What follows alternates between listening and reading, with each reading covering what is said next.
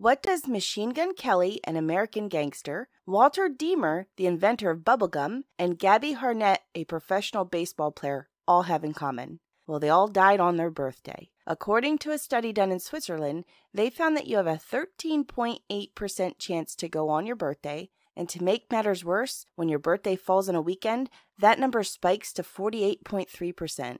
This is called the birthday effect, and no one really knows why it happens. But now you know it does. Like and subscribe.